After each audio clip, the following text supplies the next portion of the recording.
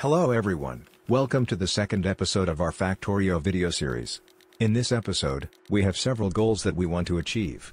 First, we aim to automate the production of red and green science packs, which will help us advance our research and unlock new technologies. Secondly, we need to defend our base against the alien attacks that are becoming more frequent and stronger. In preparation for the next episode, we plan to secure oil patches so that we can start producing blue science packs. We also want to expand our mold to produce more useful items for our factory. One of the main challenges we faced in this episode was our energy production. Our current setup consists of 5 boilers and 10 steam engines, giving us a total of 9 megawatts of power. This was not enough to sustain our growing factory, so we decided to expand our power production by a factor of 4. We now have 20 boilers and 40 steam engines, giving us a total of 36 megawatts of power. For red science pack production, I suggested using 1 assembler for iron gear wheels and 2 assemblers for red science packs. This is because iron gear wheels are a common ingredient in many early game recipes, so it's a good idea to have a steady supply of them. As for the 2 assemblers for red science packs, that's because each red science pack requires 1 iron gear wheel and 1 copper plate, and it takes a bit longer to craft than the gear wheels, so having 2 machines will ensure a steady supply of red science packs. For green science pack production, I also suggested using 2 assemblers. Green science packs require 1 inserter, 1 transport belt, and 1 electronic circuit, which are all ingredients that can be produced with the machines we already have automated. We can use 1 assembler for the electronic circuits and the other assembler for the inserters and transport belts. As for the science lab setup, I suggested using 5 labs in a row. This is because it's the most space-efficient way to set up the labs, and it allows for easy insertion and removal of the science packs. As you may remember from the first episode, we set up a basic mall to produce the items we need to expand our factory. Now, we're expanding the mall itself to include new items, specifically assembling machines and mining drills. Assembling machines are incredibly useful for automating many aspects of the factory, and mining drills are necessary for expanding our resource collection. By adding them to the mall, we can ensure that we always have a steady supply of them without needing to set up new production lines every time we need more. Of course, as we expand the mall and produce more items, we'll need to make sure that our power production can keep up. That's why we've just expanded our power grid by multiplying it by 4, giving us a total of 36 megawatts of power. This should be plenty to keep everything running smoothly as we continue to expand our factory. As our factory has grown and expanded, we have started to attract the attention of the local inhabitants, the biters. These aggressive creatures will not hesitate to attack our structures and equipment, and can cause significant damage if left unchecked. As a result, we need to take steps to protect our base from their attacks, by setting up walls, gun turrets, and other defensive measures. In this episode, we will be focusing on building up our defenses to keep the biters at bay and ensure the continued operation of our factory. In order to protect the base against biters, we need to set up a strong defensive perimeter with walls and gun turrets. We should place the gun turrets behind the walls so that they have enough time to shoot at the enemies as they approach the base. It's also important to place the gun turrets strategically, covering as much ground as possible while minimizing overlap.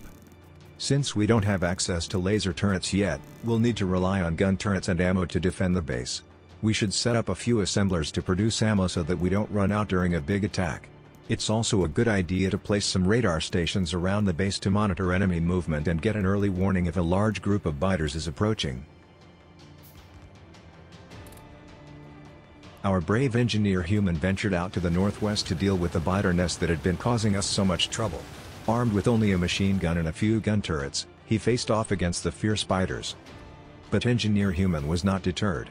He strategically placed his turrets and bravely fought off the waves of biters that came his way. With each wave defeated, he drew closer to the biter nest.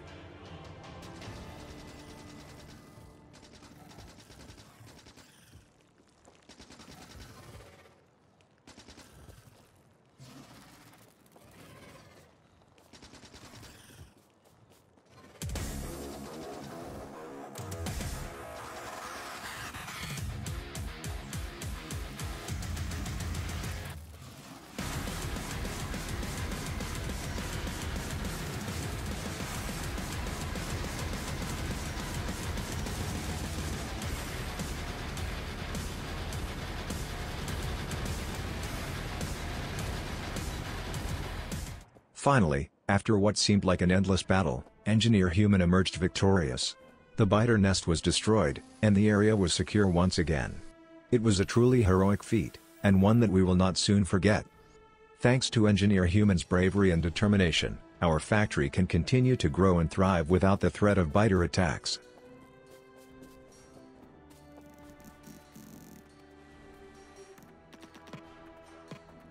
Building the defense required a significant amount of effort and resources, but it was necessary to protect the base from the constant threat of biter attacks.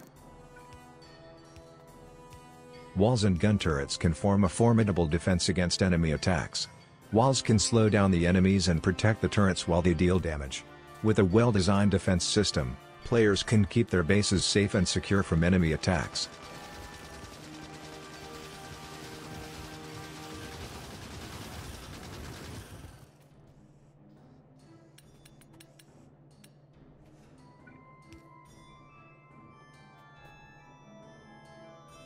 And that's it for this episode of our Factorio series. We've achieved a lot in this episode, including automating both red and green science packs, defending the base against biters with walls and gun turrets, securing oil patches for our future blue science research, and expanding the mall to produce more useful items for our factory.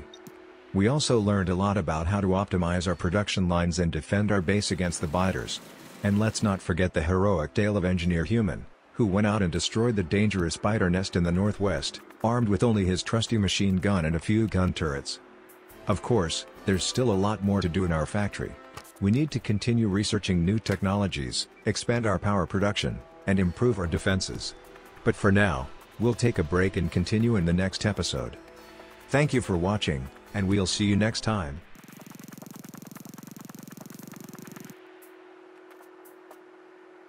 Oh boy.